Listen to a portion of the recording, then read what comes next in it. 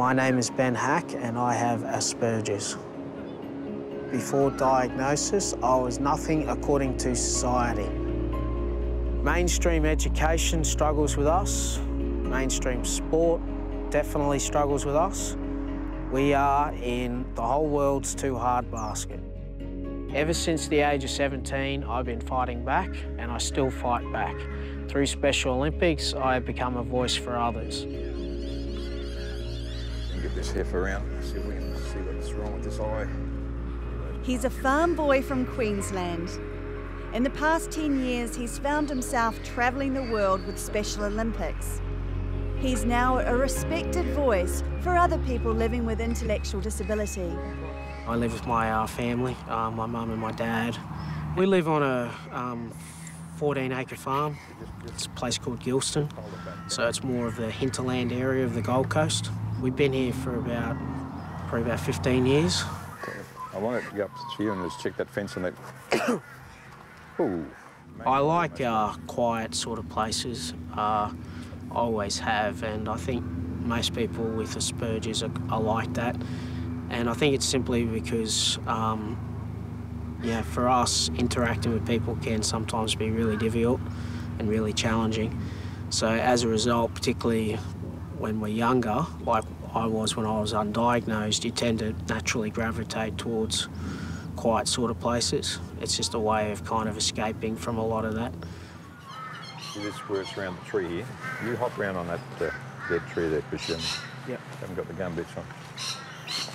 I have a thing called hypersensitivity, and what that is it's kind of like your senses are more kind of switched on a little bit, so you hear things a lot louder, you smell things a lot more than other people do.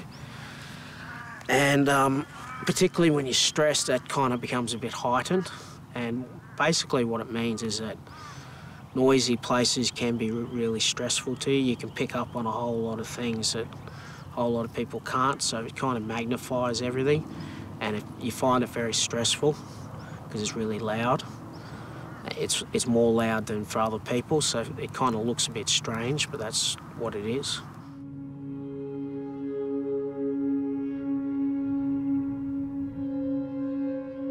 I do have difficulties dealing with other people, and other people have difficulties dealing with me.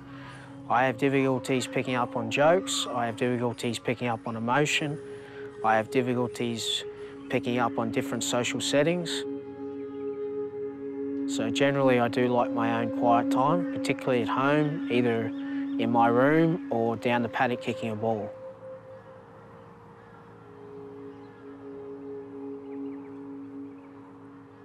Right at the very beginning, Ben had everything. He had really no speech. He was a chronic stutterer. And when we first had him assessed, he was behind in all gross motor and fine motor activities. So we did a lot of occupational therapy to bring his levels back to a normal degree. One of the other things was Ben kept walking on his tiptoes.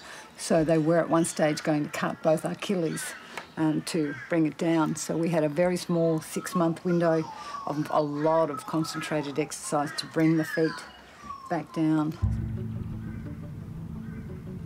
Had they done the surgery, Ben wouldn't have been able to play football. Sport opened his world.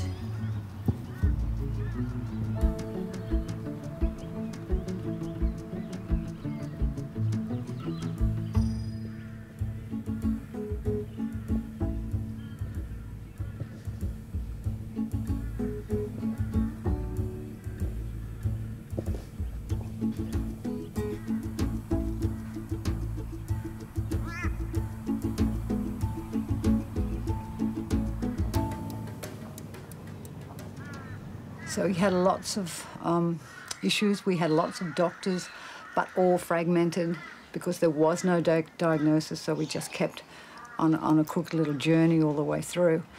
But amazingly got all the levels back up to normal.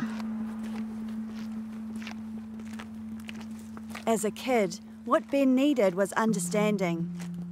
But without a diagnosis, the teachers just thought he was misbehaving.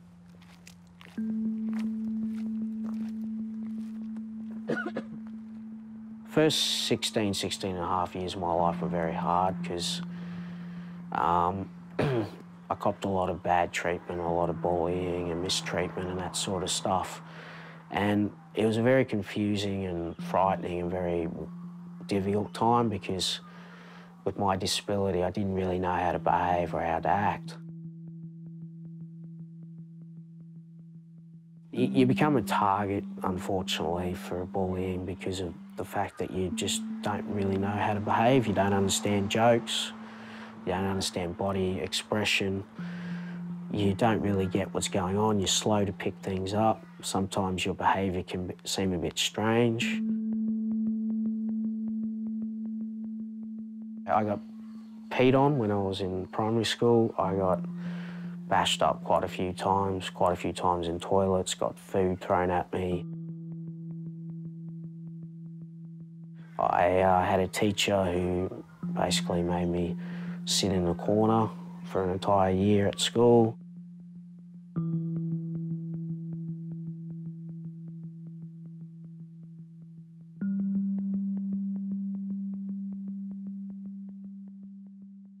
In high school, he got really attacked by some students, and his nose was broken, and that's how we got the diagnosis that day. Ben was really bashed, and the school rang. Ben actually fought back, and that's the only time that he really has fought back. Bad news is you need to get him to a doctor. I think the nose is really smashed. So in the car on the way, that's when Ben was totally withdrawn and bleeding, and he said to me, "Mum, I deserve everything. The kids are right, I'm nothing but a piece of shit, and I deserve everything." Ben's mum, Cheryl, was desperate for help. She didn't know why her son was being bullied. Worse, she didn't know what she could do to help him. And I don't really know how I kept it together, but I just did, and I just turned. I always remember you have turning points, and that was my turning point. And I just said, nobody on this earth deserves the kind of treatment you've received, but we will fix it from now. The school that I was involved in started to notice my behaviour and what was going on with me. And then what they decided to do was bring someone down who is a person who diagnoses people with disabilities, and she observed me in the classroom and made some recommendations. I went to see a doctor, and then I got diagnosed. Part of me always felt I was different, so part of me did understand it, but I did go through a bit of shock for a while because it's a difficult thing to kind of comprehend that all of a sudden now you've got a disability and now you're different, and I suppose for a while you're kind of like struggling to understand it and grasp it, and you kind of feel a bit isolated. Cheryl was desperate to find one place that Ben could belong. We put Ben into a lot of sport because we are both sporty people. Some of the options we chose were not good options, like rugby league. Because Ben's a big boy, they put him in the front row, not knowing that he's autistic and doesn't like close contact. That was never going to work. Most of the time, Ben was relegated to the bench. A lot of the defence things that he does is very insular, very to himself, was because of what happened in school. So Ben used to, I call it, think the worst first. So if he got confused, he would think the worst, because that's what he was programmed to do. And Mum just basically rung around a whole bunch of different places trying to find programs or things for me to do. And she found an organisation called Gold Coast Rec and Sport. I went into there to have an interview and went in there and started doing some of their sports programs. And then that's when I found out about Special Olympics, that they have Special Olympic programs. Ben started playing football and was hooked. Soon he was representing Australia at the Special Olympics World Games. His ball skills improved, along with his confidence.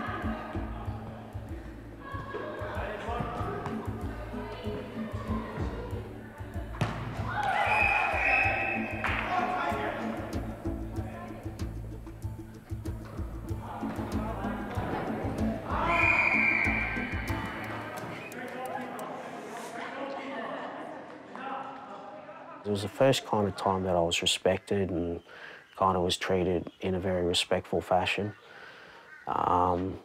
You know, when you join Special Olympics, you become an athlete, and you truly become an athlete, which is something very rare in disability, that you actually get that sort of respect. So that was very life-changing for me, and it was really good just to play sport and not sit on the sideline or, you know, be in trouble or anything. With Special Olympics particularly, you have a safety within the organisation, that everybody's there to help you, and that's the reason he's blossoming, and their respect for him as a person, which he's not had before, allows him to become and to open up and to speak and be passionate, and I think Special Olympics is really the reason Ben is blossoming. Ben's realised his voice is the most powerful tool in making a difference, so he's worked hard to perfect it. Key thing that I try to work on with my speeches is just to really come from the point of view of athlete ability and achievement and positivity, and really bringing out the message of treating people with respect and dignity and giving them opportunity and choice. That's really the key element for the speeches, and I suppose maybe try and relate it to a personal level from my own experiences. It's hard to believe now, but Ben grew up with a stutter. Sometimes you do get nervous, because sometimes you do speak to some very high up people, and you really want to make sure that you know that things work out right, and you know they understand the message that you're bringing.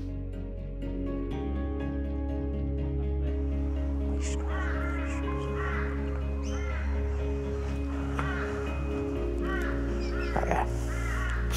As an athlete, the biggest point that I can make is that we want to be treated as athletes, not as people with disabilities. We want to be seen for our abilities, not our disabilities.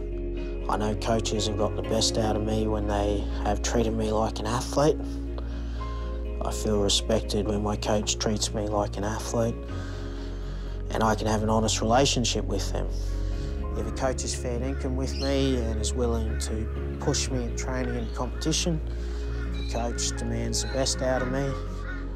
Sport improves social skills and the ability to make friends. It creates a place to belong. Sport can change lives. I've been a coach in Special Olympics, and I've worked in this. In 2010, Ben was honoured with an invitation to the FIFA World Cup in South Africa. Special Olympics put on an exhibition football match, the Unity Cup. Ben was the athlete leader chosen above all others to sit alongside political leaders and be the voice of people with intellectual disabilities. You know, it's unbelievable. I've been thinking about it for months. It's been going in my head, you know, over and over, and it's just, you know, last night I was really thinking about it and getting goosebumps and really, really excited, and it's just, oh, it's going to be off the charts.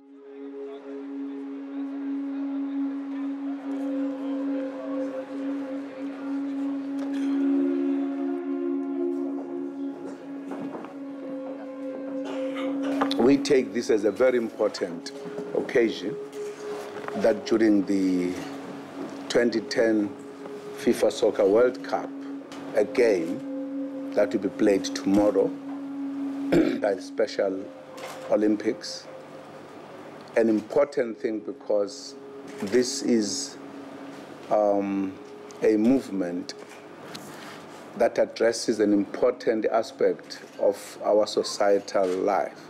It's huge. It's absolutely massive. I think for probably most athletes, it's going to be an awe-inspiring experience. I think it's probably something for most, probably to be honest, for most athletes, they wouldn't have thought it was possible, to be quite honest, you know, to actually play at a venue like that before a quarter-final. So it's like a real sense of achievement, and what I'm hoping, and I'm sure the athletes hoping, is a lot of people will be there and will actually see the movement and will actually, hopefully through that, will advertise the movement and people, and break down the barriers. You know, people will see that it's just a bunch of footballers going out there to play football.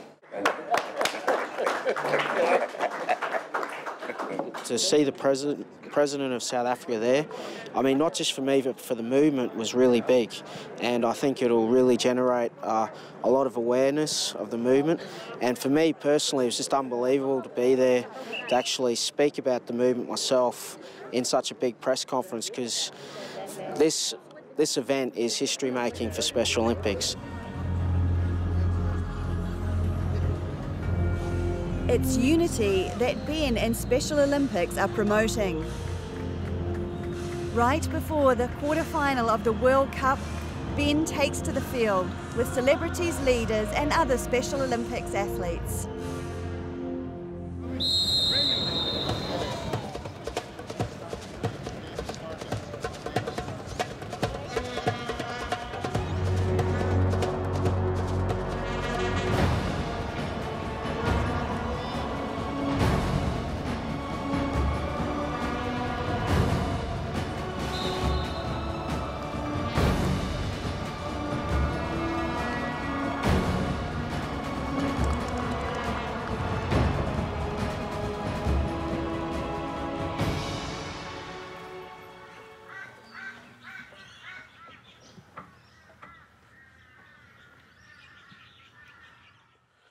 Yeah, these are all my medals from Special Olympics. I've been involved for about 13 years. These two are my World Games medals. This one is from Ireland and that one's from Shanghai. This is for the World Cup in India, and these ones are all from the different state games that I've been to. You know, they all represent, you know, some really special moments and, yeah, and magical achievements. It gave him the confidence to get a job. What I do here at Gold Coast Rec is that I'm a staff member. How are you, Matt? Hello. Hi. How are you? Do? Weekend good? Yeah. What my job is I'll go into programs that they assign me and I'll look after clients, make sure that they're involved in the program, make sure that things are going smoothly, that they're safe and happy, and the program's being run well. How are you, Kent? Bit cold, mate? Hey, Jean-Juan, how are you? Hey, Schultz, you doing tennis today? Tennis, hey. Looking forward to that? I'll get out the way. With my disability, I kind of use that as a bit of a gauge. So when I go into a room or work with a group, if I go in there and it's a bit too loud for me, or it's a bit too smelly, or routine's a little bit out of whack, then chances are, if I know there's a whole lot of clients there with autism, for example, then I know they're probably feeling the same sort of thing, maybe even worse than what I do.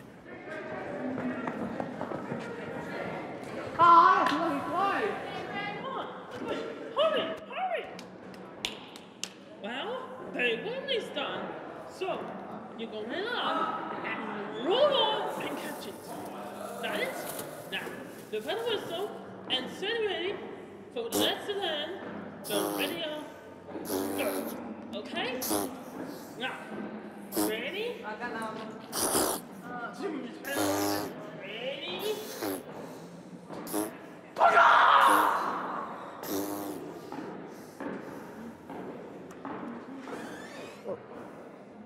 The noise today is too much for Glenn, one of Ben's regular clients. Ben knows how to put him at ease. Covering his ears helps settle Glenn when there's too much stimulation. Hey, Glenn, say hello. Say hello.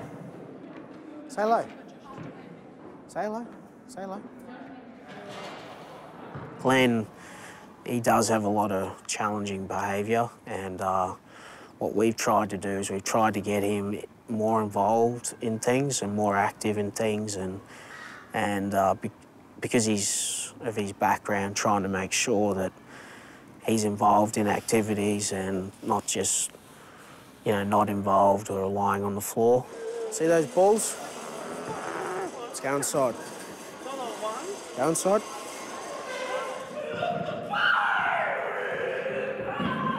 Jordan, quiet.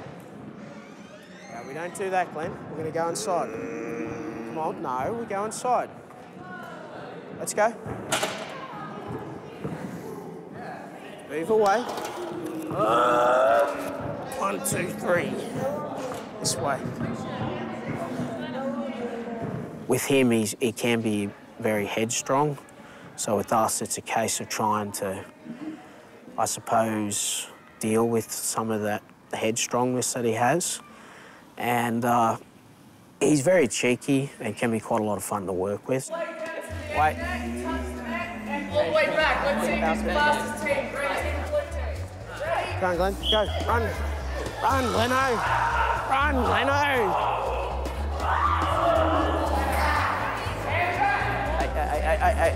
Hey. No. Stand up. Stand up.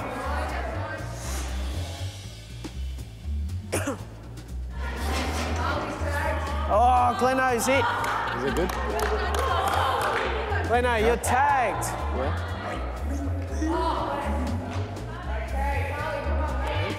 Hands ready. Hands ready. Catch. Good. No, throw it. You know, I still see a lot of people with my disability who get treated just as bad as I did. In fact, in some respects worse, because they get thrown around a whole lot of schools. So when you see that sort of thing continuing to happen, it does frustrate you. It does frustrate you at times, and I suppose it kind of reminds you of why certain things need to be said and things need to happen.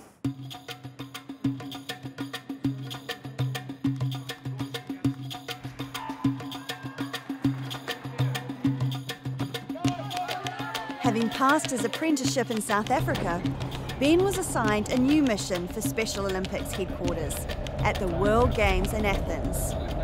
I'm part of the evaluation team, so what we do is there's 5 of us, and we're 5 different people from around the world, and I'm the athlete representative. And what we do is we go around and we evaluate the entire World Games. We make sure that things are run smoothly, that things are safe, that athletes are getting looked after, accommodation is up to scratch, competitions are being run well, divisioning's been done correctly. You know, we look at what's good, and then we also look at what's maybe not so good, and then what we do is we write a report, you know, probably making recommendations and suggestions for future games. The open water swimming is a brand new event for the World Games. Ben's the first to evaluate it. Unofficially, 22 minutes, and Andrew is our first ever Special Olympic athlete gold medalist in the 1500. Mostly just to observe the spectator area, the athlete area to see whether it was safe, see whether the markings were clear, what procedures they have if an athlete is struggling to swim. Look at these groups as they round that buoy, they bunch up. Look at him fighting for position, trying to find that finish line on the beach. This event gets the thumbs up from Ben. Special Olympics does 2 things. For the athlete, it gives them a chance, gives them a fair go through sport and also through life. And through that they develop better abilities and become more capable in both sport and in society, you know, in getting a job, and also that they're healthier. The other side of it, what I hope is that the stereotypes get removed from people with disabilities. No longer are they seen as incapable. They're seen as capable. They're seen as, essentially they're seen as human beings other than disabled. So basically it's kind of like combining that, basically in essence, removing all the issues, hopefully over time, for people with disabilities, so that basically we can just be integrated into society with everybody else.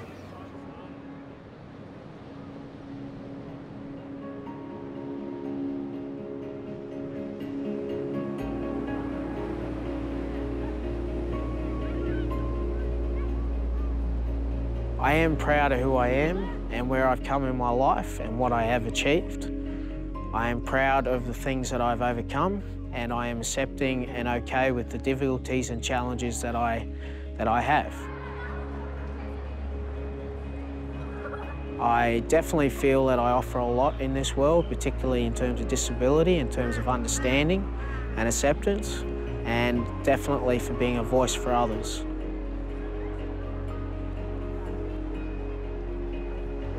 I'm happy where I've come and what I have achieved, and I am happy with who I am, and I am happy with myself.